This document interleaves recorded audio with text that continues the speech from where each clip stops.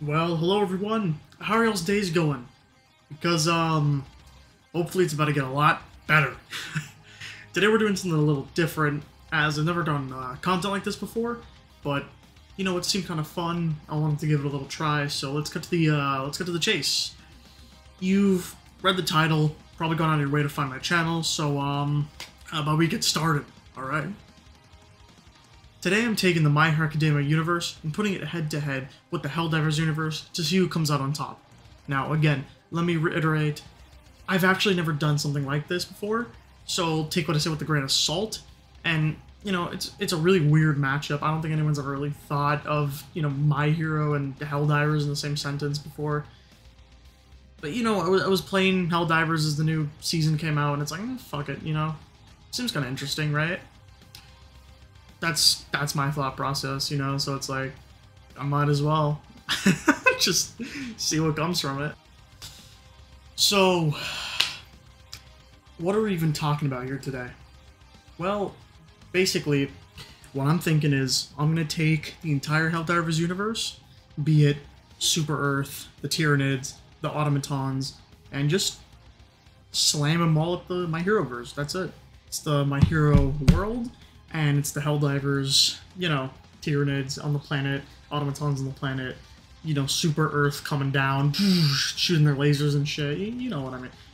It's very basic things to understand. But, you see, the issue is I don't know how to scale this, because, again, I've never really done this before. I've done scaling before, not to this amount, and not so free as I've wanted to. Because, you know, I could use the Versus wiki if I was a fucking loser. I'm not using that. That wiki sucks, man. Like, genuinely, it's got the most brain-dead opinions in anything that I've ever seen. I don't know what the Versus wiki is thinking, but it's not good. So, I'm not gonna do that. I'm gonna use... I will see, like, the feats that they pull up and stuff, but I'm gonna, like, think about it in my own mind and see if it makes sense, you know what I mean? So that's kind of how the scaling is gonna go. I do somewhat agree with the My Hero scaling and Helldivers scaling. So, you know, I kind of settle that nonsense for no reason, but I don't know, just like, you'll see later on in the video, you'll see. So then, who to scale first? I'm thinking home field advantage here, so My Hero's gotta go first. Let's scale them. See what the Helldivers are working against, see what My Hero's got up their sleeves. Let's see. Let's see. So how strong exactly is My Hero? Well, they're a big fish in a small pond. I mean, for example, the highest scaling of AP that they have is, hold on. If you don't know what AP is, it's attack potency, or basically how hard you can hit things, and the size of things that you're going to blow up with your fists. Example, you can punch a wall, and it breaks your wall level, right? It's easy as that. Or, if you punch a nuclear bomb and it blows up in your face, you know, you probably can't punch a fucking, you know, small town away, but you can survive a small town explosion in your face, or maybe like a large town explosion, you know what I mean? Depends on the size of the bomb, but it's basically what AP is. It's really easy to, like, understand what AP is. It's just the strength of the character. If you look at AP, you can pretty much see who will win a fight, just by AP, most of the time. But the feat in question here that I'm bringing up is when Deku uses Fa-Jin, I think that's how you pronounce it, which is the ability to gather kinetic energy and, like, release it, right? He uses it, and he uses this punch called Detroit Smash Quintuplet. And, you know, if I'm looking at the calc here, it shows what looks to be the curvature of the Earth, which is just disgusting, you know what I mean? That's crazy. And, you know, it looks like he just destroyed an entire landmass there and just obliterated it. Like, it looks like he literally cratered the Earth, which is just disgusting, right? And also, you know, quintuplet, it's very easy to see. It puts the normal Detroit Smash 5 times. That's what a quintuplet is. It's a 5 times, like, you know, 5 times of something. And, you know, the calcs say he's around large island to small country level. You know, that kind of makes sense. He did crater what seems to be a large amount of Earth because of the whole curvature thing. I could be overstating him here, but let's be real. They kind of need all the, like, My Hero needs all the strength that they could get for this fight, honestly. Now, the whole Detroit Smash 5 times thing, like, how strong is the Detroit Smash? Let's put this into example for you. He basically destroys this gigantic metal cube that's like hundreds of the times like of his size, and it's a solid metal cube, and he like blows it up with like one Detroit Smash. And if it's 5 times that, that's disgusting. That seems like it would blow up like islands and shit, you know what I mean? It seems that strong. It just feels that way. And because of that, I'm gonna give it to him, whatever, you know what I mean? It looks like if he really wanted to, he could fly into an island and just blow it up with his hand and just like fucking destroy, just level the entire island. Cause he probably could. Loki, he probably can do that. It doesn't seem that hard for him to be able to do it. I mean, the quintuplet looks like he genuinely just blew up a small country. It's crazy. It's crazy looking. So we'll give him large island level AP. You know, that's underneath small country, but that's above island level, so it seems pretty fair. Large island level is a good amount of AP for him. Speed is up next. You know, there's 2 pieces to the whole power scaling pie. You got AP and you got speed. There's sprinkling on top called hacks. And some verses that I know uses a crazy amount of hacks for everything. That's just the whole entire pie is sprinkling, basically. But what I'm trying to say is speed is up next, and how do I calc speed for this verse? I mean, you know, there's a lot of feats to go off of. There's this one really early on feat where there's like kid with like a belly button. Like, I don't remember his fucking name, but it's Ayama, I think. Like Ayama or whatever. He shoots out this like laser beam that someone like jumps over, but it's liquidy, so I don't think it's like a real laser beam, you know? But there are like later on light speed scalings. So basically, for reference, the main villain, Shigaraki, like does something where he emits radio waves at these planes, right? These like stealth bombers, and they dodge out of the way of it. They weave out of the way of it, right? And then he fucking fights the same exact stealth bombers and blitz the people inside of them. Like perception blitz them, which means you're moving so fast that they don't even understand what the fuck is happening. And they're like, whoa, like where did Shigaraki go, you know? He's going that fucking fast. And if you don't know, radio waves in a vacuum move at the speed of light. And you know, it's not the vacuum, or it's not the vacuum, it's not a vacuum, it's air, right? But they're still moving percentages of the speed of light. So because of that, and then because on top of Shigaraki dodging, or not dodging, speed blitzing those like stealth bombers who were able to dodge the radio waves, and then Deku on top of that, right, being able to perception blitz Shigaraki, like later on with Fajin, I'm pretty sure, they're pretty fast. Like if a guy who's a tier above percentages of light, and then there's a guy who's even above that so far that he can't even understand what's happening, you gotta be kind of like fast, right? That just kind of makes sense. So I'm gonna give them FTL. It makes sense. Now, what about hacks? Those sprinkles that I was talking about. My hero has really bad hacks, from what I remember, and from what I'm like able to research. It doesn't have great hacks. Like Mirio, which is Lemillion, like his hero name, is able to like no clip through objects, which is pretty cool, right? And Shigaraki can negate durability with his decay if he like puts his hands over you, but that's like literally it. Like they they don't have a whole lot of hacks. Like that's not Deku. This is off script, by the way. Deku has hacks. Like he has, it's not precognition, but like he has like a spider sense almost. So like that's pretty cool. It's not like a great precog. Like it's more like the future sight in hockey instead of like an epitaph from JoJo. You know what I mean? It's not like real future sight. It's precog. You could just kind of think what's going to happen before it happens. But even then, Deku's is a step below precog, because it's really just like the feeling that you're about to get hit, and then you can dodge it out of the way. It's really, really bad precog is what I'm trying to say. But he still has precog, technically. It's just shitty precog. Alright, so everything's set up in place for my hero. We basically went over a lot of things. I know I didn't go over everything. I really rarely, I barely went over like my hero, right? But honestly, I'm gonna bring up things later on in the video when they're like, you know, like necessary to bring up for like the battle, right? But just keep in mind, Shigaraki would scale basically exactly to Deku, and All Might would scale slightly below Deku because, you know, All Might's weaker than Deku, and his strongest was weaker than Deku's strongest. And that's been described and shown. It was still weaker than Deku because his is amped up even more on top of having Fajin and everything. So he's, and even the shitty precog, you know, he's still better than All Might at this current point. You know, All for One, still really strong. Bakugo kind of gets up there. It's basically just Deku and Shigaraki are the pinnacles, and that's what I'm going to take for the majority of the verse. But, you know, that's basically it for the My Hero side, so let's go over Helldivers analysis. This should be pretty easy.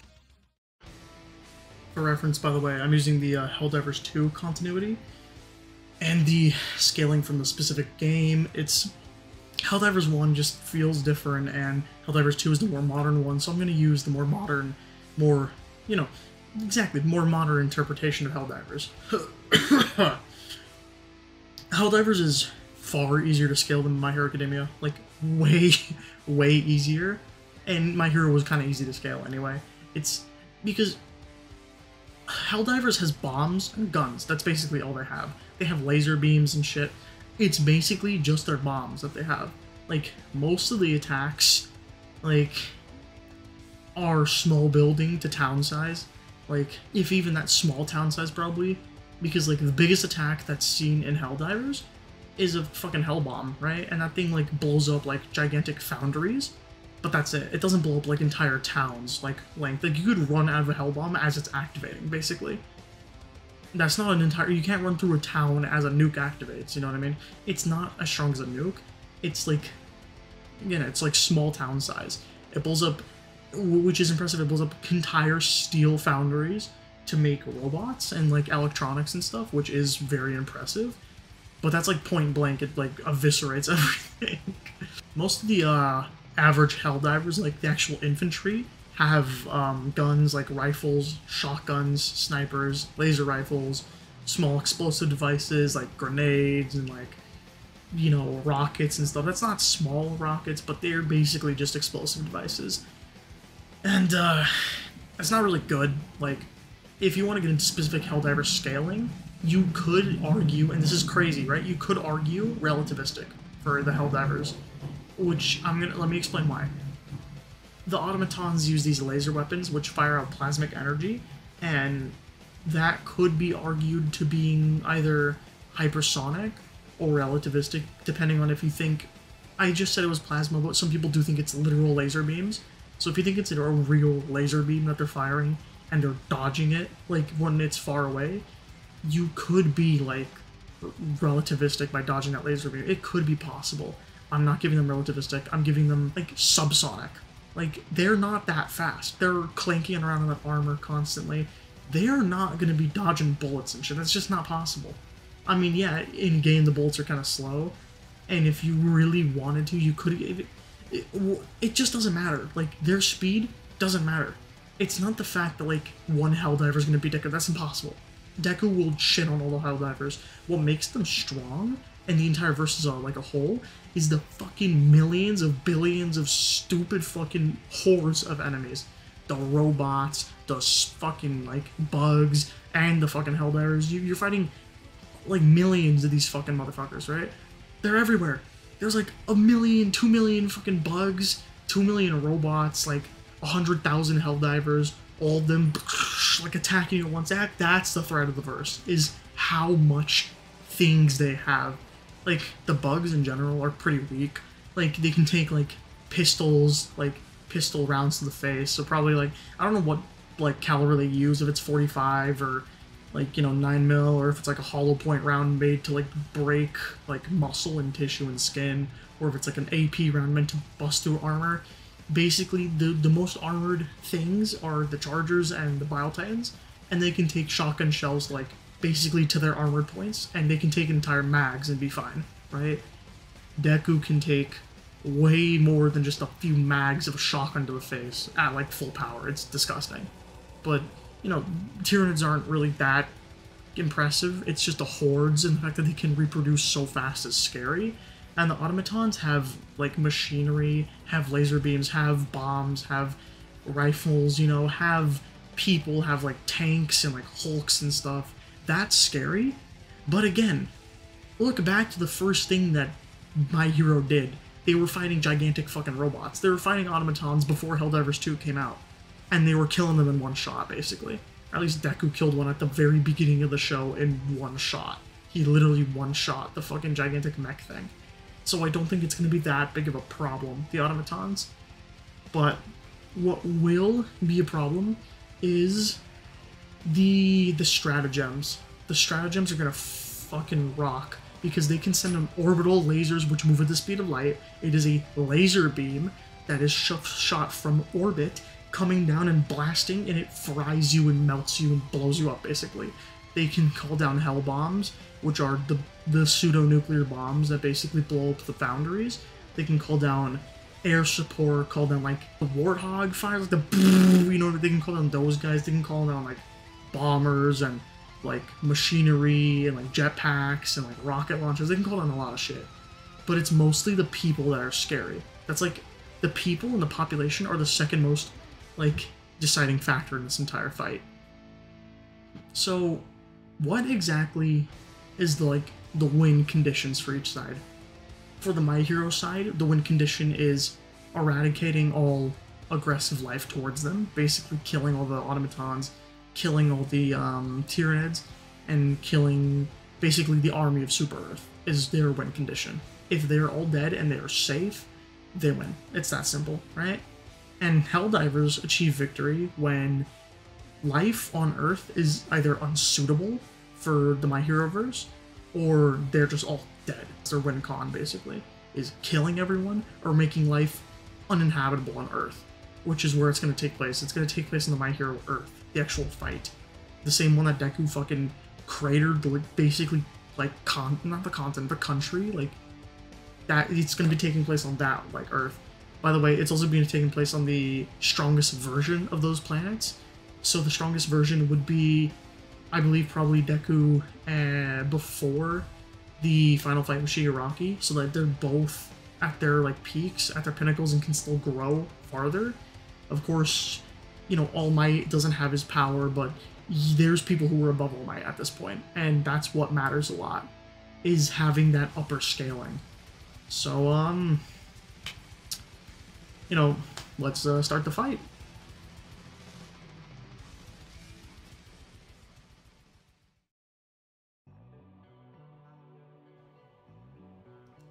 So how exactly is this fight gonna go?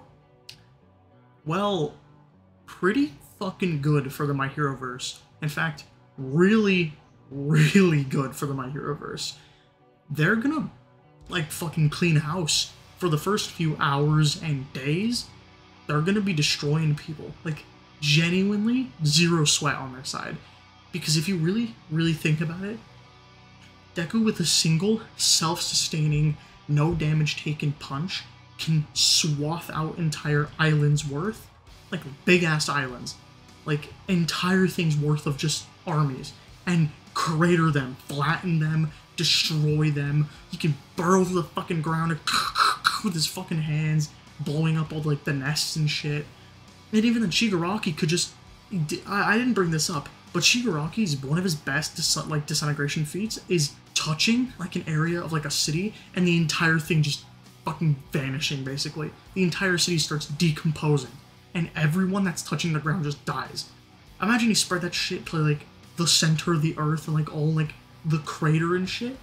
Or not the crater, the crust of the Earth. It would kill every single automaton, every single helldiver that's not, like, up in the air, basically, or doesn't have, like, a jetpack and can't, like, escape it. It would kill all the Tyranids, basically. The Bile Titans, the Stalkers, if they're not, like, up in the air and flying. It would kill almost everything. That disintegration power, or that decay power. Of course, you know, they're only in Japan, these, like, crazy people. And if we're at the strongest Stars and Stripes from America, it doesn't exist at this point, for obvious reasons. Shigaraki could, like, disintegrate decayed entire fucking city worth of people. Oh, it was fucking really bad. And like, you know, it would be going really good for the My Hero people, the heroes and the villains, for a few days. And then they would realize somewhere around, I'd say the 3rd day mark, that they're still getting attacked. And a large majority of everything on the Earth is dead, basically. But they're still getting attacked by something, right? And that something is the single deciding factor in this entire fight: the fucking super destroyers. Those are the biggest single threat that the Super Earth like Navy has, basically, is the super destroyers. Because you wanna know something crazy? The crazy thing is, My Hero, right? It doesn't have orbital combat, which is bad.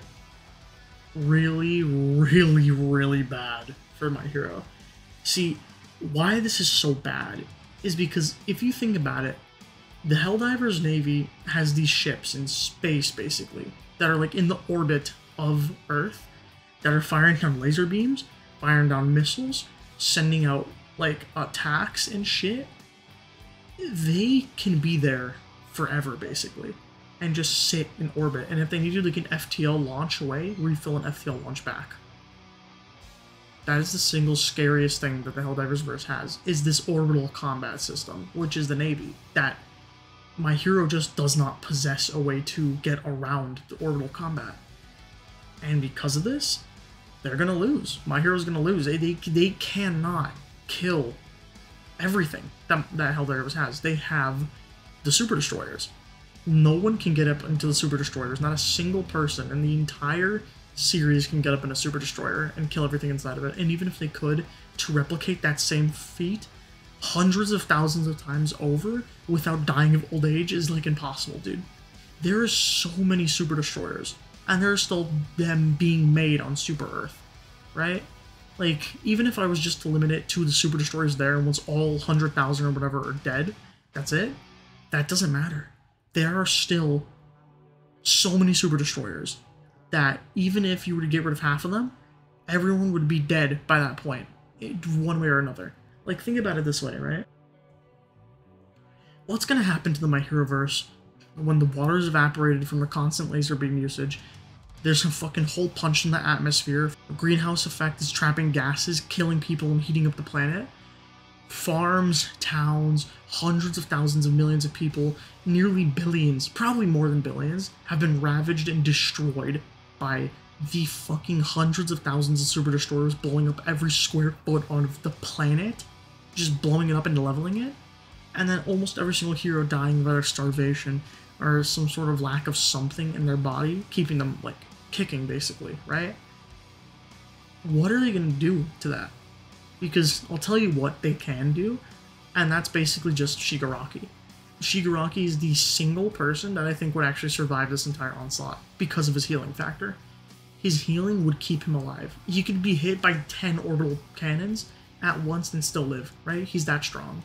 However, he can't touch those fucking super destroyers, right? In orbit, basically. And so, how I see the fight going is the heroes do really well. Really, really well for the first few days. And then they realize they can't beat the super destroyers. So they keep fighting, they keep trying to find a way to beat them, they never do. Eventually, all the heroes and villains start dying out random ways. Either the armies come back more, and they forgot about, like, some, like, bases or whatever, or some nests under the ground are coming back, or they just start dying. They just start dying. It's just that simple. Something will happen that will cause them to die. They will not be able to sustain themselves for that long, and they will get tired and fatigued. What doesn't get fatigued is a machine, right? And nothing in My Hero is like a real machine that can't get fatigued, besides Shigaraki, basically. He could almost never get fatigued. And the fucking guy is going to be fighting constantly. But he's never going to be able to reach orbit. He can't reach orbit. And even if he does, he can't move around in no air. He's going to die of losing oxygen or become a Cars situation where he freezes up in space and flies away. and just in orbit, basically, into the vacuum of space where he has nothing. So days, weeks, months, years will go by, and the fucking planet Earth will be just decimated, fucking destroyed, apocalyptic. And Shigaraki will still be there the entire time, getting attacked and alive throughout everything. But eventually he will die. Either the planet gives up and just gives in on itself, or Shigaraki gives up and just lets himself die out of basically being trapped in hell, basically. You know what I mean? Because this is a living hell now, where he's attacked daily, and one thing will lead to another, and Shigaraki will eventually lose, because he cannot reach orbit. Because of this, I believe Helldivers wins this fight. Just straight up, I think they win. I don't think My Hero can win, but they can do super fucking well. If there was no Super Destroyers in this conversation, My Hero would clean them out in days. In days, it would be over. All they would need is Shigaraki if they had no Super Destroyers. But they have hundreds of thousands of Navy Super Destroyers, which is horrifying. So, that's it. My Hero's wiped. That's that simple, man. So, you know, if you like the video, feel free to leave a like, comment on it, sub to me, you know, it'll help out a lot. And I'm gonna keep making content like this, even if not a lot of people watch this, because I think it's fun. I think it's fun talking about it. Even if I'm talking to basically just a screen right now, I think it's still enjoyable to talk about. So I'm gonna keep doing it, and this plane can fucking kiss my ass, and I hope you'll have a nice day, and see y'all later.